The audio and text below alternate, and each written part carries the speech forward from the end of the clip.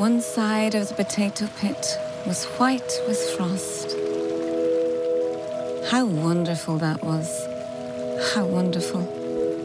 And when we put our ears to the paling post, the music that came out was magical. The light between the ricks of hay and straw was a hole in heaven's gable. An apple tree with its December glinting fruit we saw. Oh, you, Eve, were the world that tempted me to eat the knowledge that grew in clay, and death, the germ within it.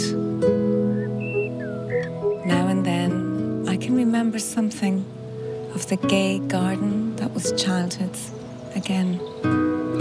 The tracks of cattle to a drinking place, a green stone lying sideways in a ditch, or any common sight, the transfigured face of a beauty the world did not touch.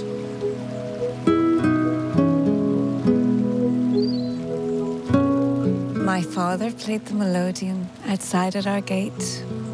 There were stars in the morning east, and they danced to his music.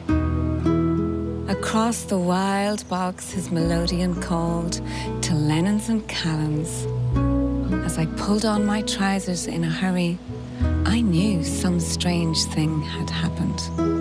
Outside in the cowhouse, my mother made the music of milking.